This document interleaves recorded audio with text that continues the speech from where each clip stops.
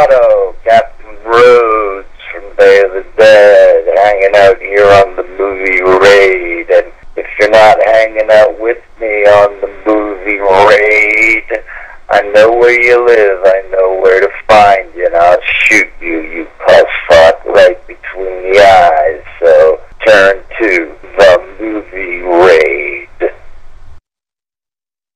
It's time for the movie raid, and tonight's victim is actor Joe Pilato that played in George Romero's Day of the Dead and Wishmaster, amongst many others. What's up, Joe? And Dawn of the Dead. And Dawn of the Dead. You puss fuck, you know.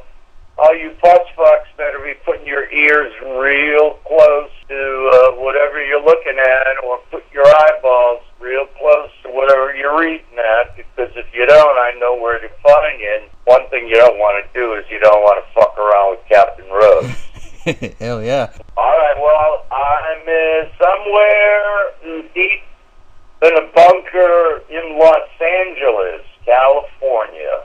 There you go. First question is from Vic Mendoza, and this... Say Dick or Vic? Vic Mendoza. Hey Vic, how are you, man? And he asks, are you still lonely in the cave?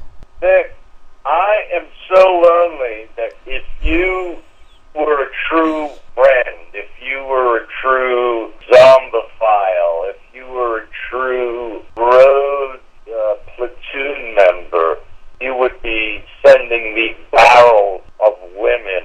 I don't care if this arms, legs, torsos are always work. Head, thigh pieces,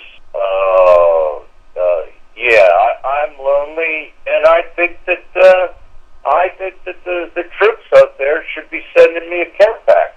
That's right. It's been a long time.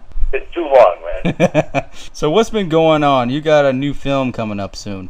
Yeah, well, I just finished as a Night of the Living Dead Origin, and that's a total CG production. That's where they put the helmet on your head and put that camera right up to your eyeballs. And it's a retelling, a basic retelling of George's story, because as everybody knows, poor George lost the ability to get paid because his story went into the public domain. So anybody can make a story called Night of the Living Dead, and as you know, many people already have. And this is a new take on it. It's a new spin on it. It's directed by a man named Zebediah DeSoto, and it takes place in present-day New York City. So you've got that whole Gotham quality going on with it. And I play Harry Cooper, who this time, as opposed to being Captain Rhodes, Harry Cooper, as we know, is very victimized because he's got his bitten daughter. Only in this version, instead of Harry Cooper wanting to keep the daughter in the cellar, they're in a townhouse in New York City, and Harry Cooper wants to keep his bitten daughter up on the roof. And we got Tony Todd is with us, and it's good strong crew. And Zebediah, the director, stayed very, very, very extremely close to George's story, which is nice because you can't really argue too much with George's story. It's so perfect. So that setting George's story up against the backdrop of New York City, it just makes for a really, really exciting project. Plus the CG images are spectacular, and that should be out soon. It's by the people, Simon West Productions, same people that did Black Hawk Down, and we're just looking forward to come out. So why is New York per se? Is it actually going to be more action packed? Is it actually going to be scary? Yeah, I think what Zeb was thinking was, night is usually played in some kind of small rural environment, and I think that I think this apocalyptic vision. He wanted those Times Square shots. He wanted the Empire building in the background, that hustle bustle, the yellow cabs screaming all over the city. I think that's what he was after, and that's what he got. Dealing with the subways, and so it's not rural country. It's actually very, very heavily fortified city scene. This time, you can run down, hopefully make it to the local gas station, buy some cigarettes, and if you get caught, pick up the gas tank and take a whack at the zombies. Yeah, it's kind of an interesting twist on the thing. Even though it's the same story, but it's actually going to be a little bit more different. You think it's actually going to be a little bit more better or furthermore enhanced as far as the experience goes? Well, I'm reluctant to use the word better where George's story is involved, because I don't think anybody can be better than George. I just think that the brilliance of the idea was take George's story and to take it out of a rural setting and to put it in that busy high metropolitan.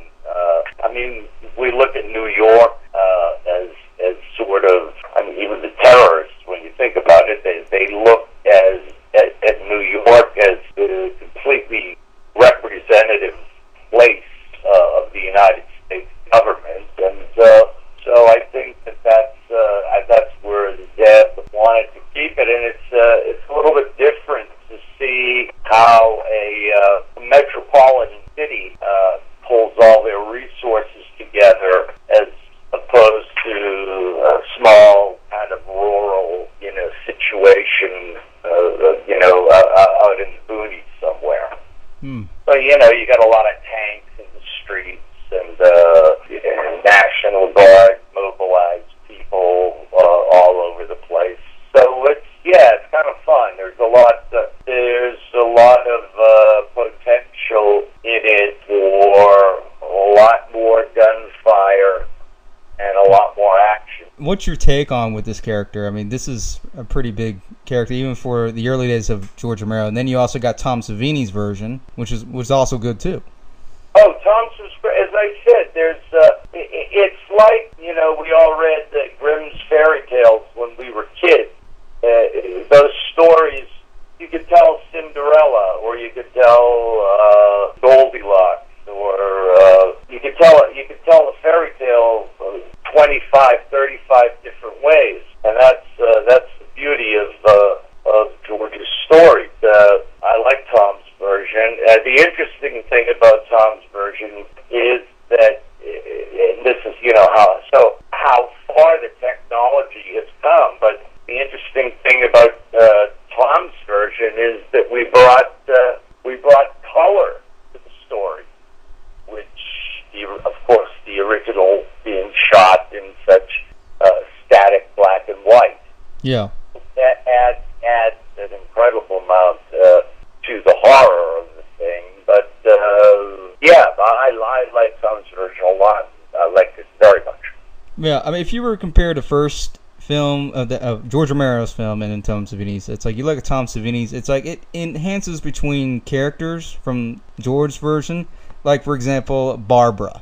She did nothing on George Romero's version, and then Tom Savini's version, she's kicking ass. Right, and that's I know both actresses really well, Judith O'Dea and Patricia Tallman.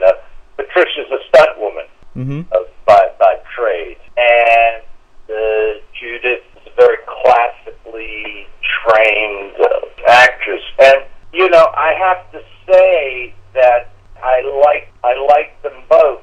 I like in Judith's version, I like her passivity, because when she does become active, we realize what a big, difficult stretch it is for her to achieve. Now, in Patty's, Patricia Tallman's Barbara, because it doesn't matter,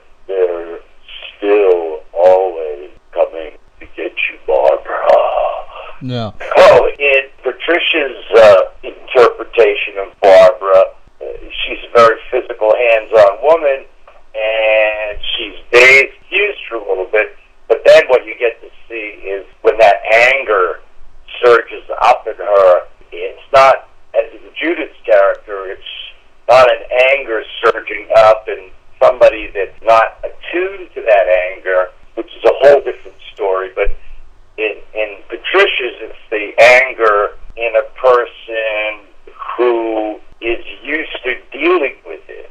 So Patty's got the short haircut and the tank top shirt on, and Judith has, the primpy hair and the raincoat happening. So they're very, they're two. They're similar, but they're very different at the same time. The old version, she's so petrified, she can't believe what's going on, and no one's ever seen this type of situation in anyone's life. And she plays it wonderfully. From the time our dear friend, who is now in heaven, Bill Heinzman, in the original, the cemetery zombie, who passed away this year. It was a great loss to all of us. We'll miss him dearly and deeply.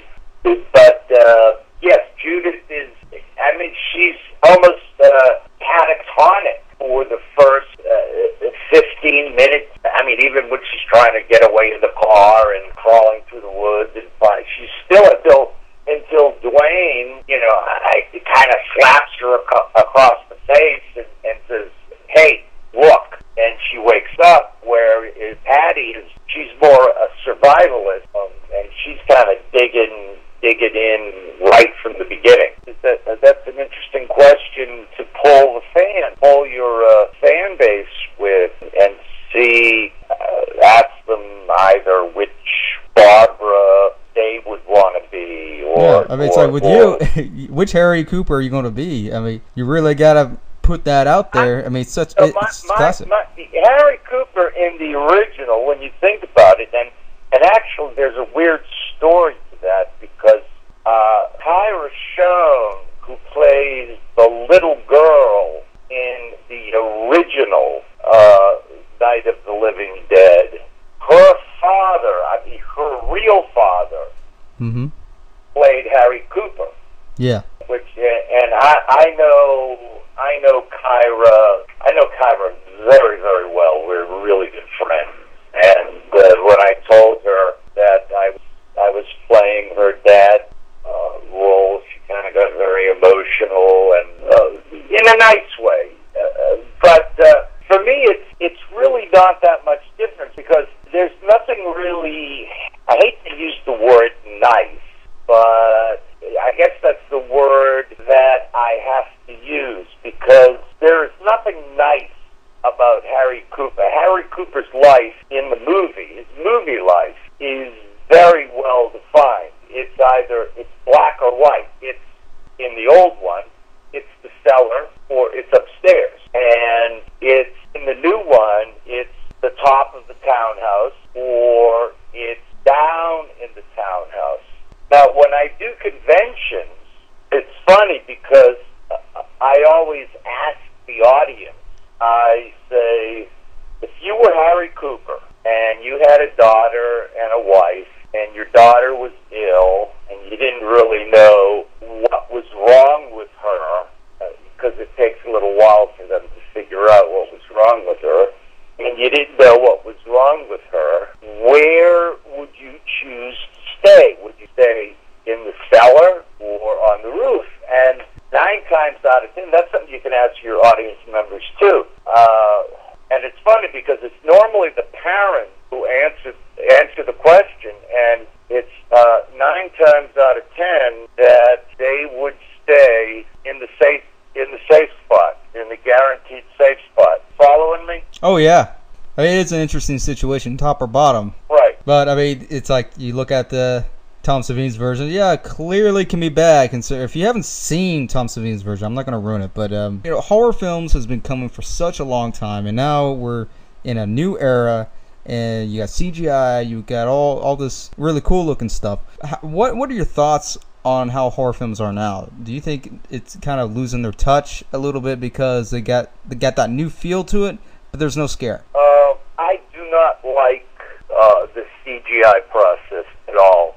Yeah. For an actor, this is internally, not as an audience member, but for an actor, you're always working with a green screen and an imaginative picture. In other words, very, very rarely are you interacting with other actors. Very rarely are you seeing what the director is ultimately going to see on the CG screen.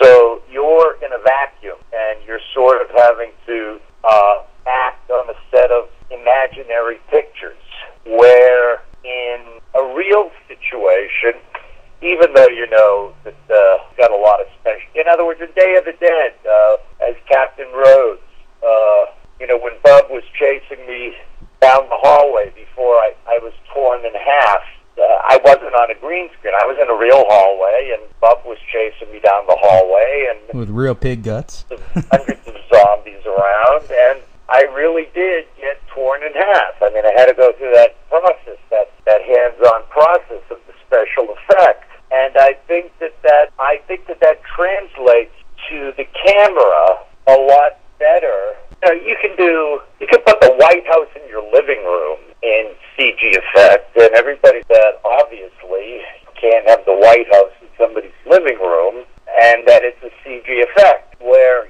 other things that are created by hand and by machine, I find to be much more frightening, because they're three-dimensional. They're not two-dimensional configurations. Do you know what I mean? Yeah.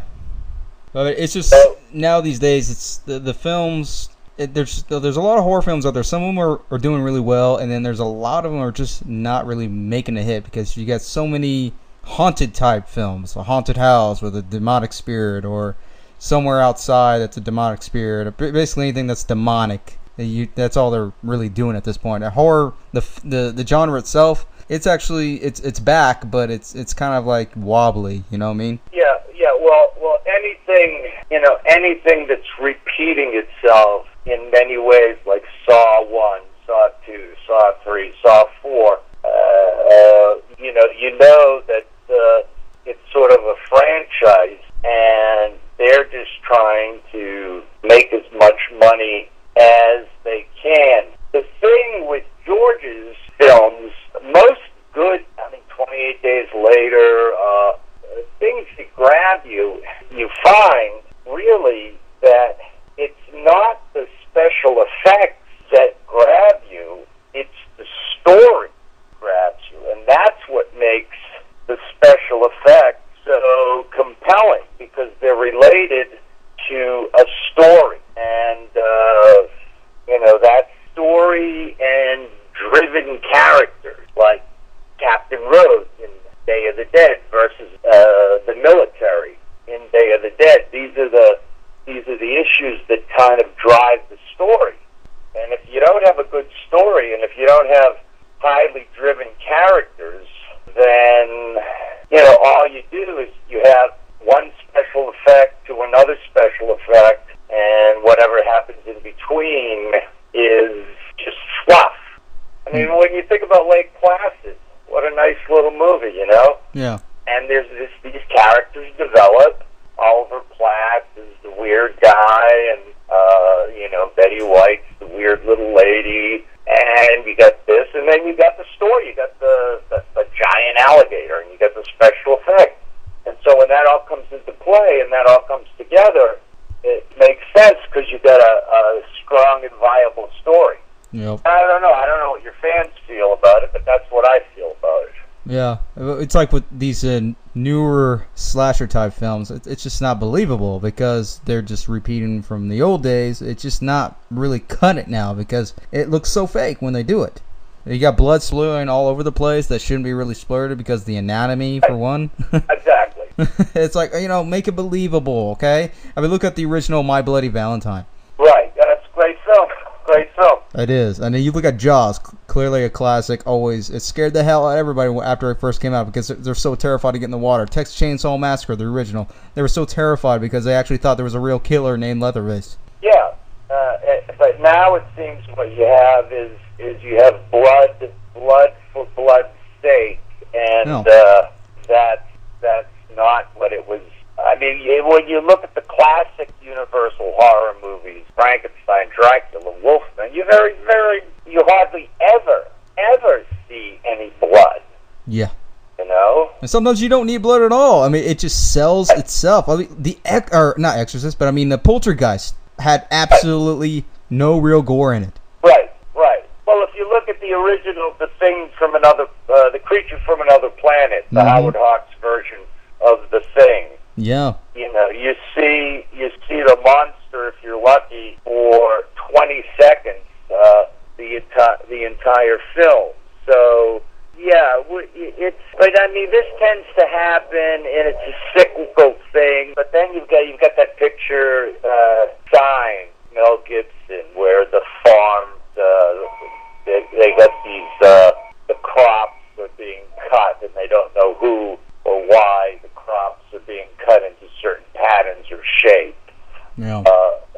And it's very, or look at the success of Contagion, which, is really not a monster, but it is kind of a sci-fi movie. You never see what's killing people, ever. Yeah. And it makes the hair on the back of your neck bristle. Yeah. Do you think the film industry is more focused on the product and quantity? Well, unfortunately, when we speak of the film industry versus particular artists, the film industry, here's the best way Fox News is totally right-wing. In other words, everything that they're geared to is to get Romney elected. Now, if Rupert Murdoch, who runs Fox News, thought that he could make more money by running stuff that said Obama should get elected, he would do that, because he's not interested really in who's getting elected. He's interested in how much money he can make. It's the same thing with the film industry. So if CG brings people to the box office, then that's what they're going to go with. If subtlety and story brings people to the box office, that's what they're going to go to. The problem there, though, is the only problem there is to make a huge, and I'm going outside the realm of horror for now. I'm going into the realm of action films. To make a big budget action movie today, I mean, budget-wise, almost has to go CG. Unfortunately, because, I mean, you look at Cecil B. DeMille, Ben-Hur, and that's all those movies. There was no CG. Those were thousands and thousands of barbarians running through the mountains in real time. But no studio's going to take the time or the money to do that. So we're in I think where we are is, I think the heroes or the guide are the independent filmmakers, and in a way, George was always, even though traditionally he was not an independent filmmaker, but he always had very low budgets, and even though he was repped with studios and things like that, yeah, he was considered a little artist. Put him in the corner. Here's your money. Come back with your picture, and we'll take care of it. We won't give it a huge distribution in the theaters, and it'll eventually go to videotape or now DVD, and it'll sell millions and millions of copies. And your artistry. So they throw people like George a little bone. Yeah, And mean, there are comedy like Zombie Honeymoon, which is not a bad little movie because it's it's a comic look at the genre. Deadheads. Have you seen Deadheads? Yeah. Yeah. What did you think? It wasn't too bad. Yeah. And did you see the one I was talking about with Mel Gibson, Signs? Yes. What did you think of that? I really didn't agree with how the aliens arrived. The whole planet's filled with water, yet they're afraid of water. You didn't like the way they arrived or were portrayed? I would say more like portrayed, because the fact that not only that, one of them gets beaten by a baseball bat. Are these intelligent aliens, or are they just purely weaklings, or the weaker bunch out of wherever the race they came from? Right. I mean, yeah, well, again, I don't know. The thing I liked about it was that the sense of suspense. Oh, yeah. And then it's the other one. I can't remember. Really good actor. He's actually acting in Boardwalk, where the guy lives in a Midwest town and he has a sense that something bad's going to happen, and he starts building a fallout shelter in his backyard. I can't remember the movie, but it's a strange little movie. Once again, where you have that sense of suspense, but you just don't see it. Yeah, it's that mystery till the very end, and I think that's the important thing. I just did a convention in Fort Myers, Florida, where we shot the exteriors for Day of the Dead, that famous scene where the alligator crawls out of the bank. And the people were wonderful, and this issue came up very much about CG. And I actually said to them that I thought that Avatar was a highly overrated movie. Oh, yeah. And they all clapped when I said that. Can you hear me? Yeah, we gotta wind the time down. But speaking of which, do you actually, when you do role, do you actually take part of that role into your own life? Hello? When you do a role, and as you're portraying that character, do you actually take that character's persona into your own life based on your experience? That depends on how it's written. If I don't, can you hear me? Yeah. Hello. Yeah, I hear you. Yeah, if I don't have any hands-on experience with the character, then I have to do a lot of work to make the character part of it. But if it's something, that I can relate to, or that I know a little bit about, then not as difficult. But every role part of this persona.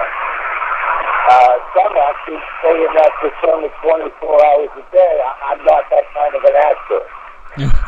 When I show up on the set, I show up as me, and then when it's time to act, I'm the character. One way is better than the other. Yeah. I couldn't have been Captain Rhodes 24 hours a day. People would have shot me. Well, go ahead and plug in your current film again, so people can possibly check it out in the future. When we're going to expect this to be released? Well, I don't know. I'm hoping sometime in late fall or early next year. As these things go, so much of this stuff is up to studios and different people. So I can't tell you for sure, but I'm waiting for it, and I'm sure the fans are waiting for it.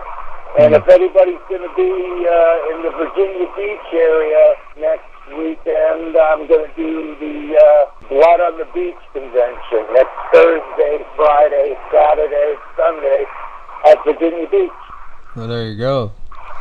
And that would be Joe Pilato. Day of the Dead, Dawn of the Dead, Night of the Living Dead, Origins. You cuss fuck.